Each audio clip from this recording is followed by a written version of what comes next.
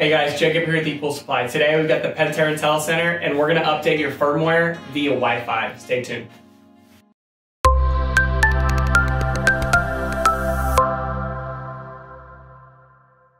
Alright guys, and we're back. So we got the Pentair IntelliCenter today and we're going to do a Wi-Fi firmware update on this thing. So it's always a good idea to update your firmware on these because obviously there's a patch that Pentair will come out with that might have some new features or it'll fix some bugs that they've had in the past. We have known personally firsthand that some of these updates have fixed some key issues that they had on these things. So we really do appreciate that Pentair stays up to date on these.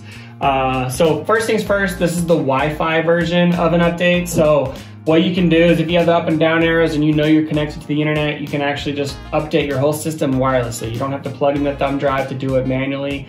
We'll have a separate video on how to update it manually. It's a little bit more of a pain in the butt, but it's this is real easy. So all you gotta do is go to settings, scroll all the way down to where you see advanced system configuration. So then you got that, and now I'm gonna go down to system. And then you see the button that says firmware update. Check for update.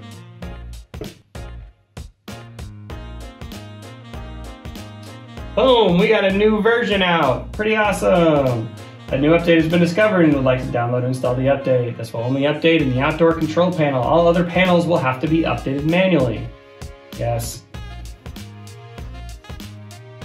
So now what it's gonna do is it's gonna download this update, preparing to update, and the system will automatically reboot when it's updated. So as you can see there, it turned off, now it turned back on. We are loading, please wait. So as you can see here, just like I said, so version 1.040 is fixed multiple expansion panels update.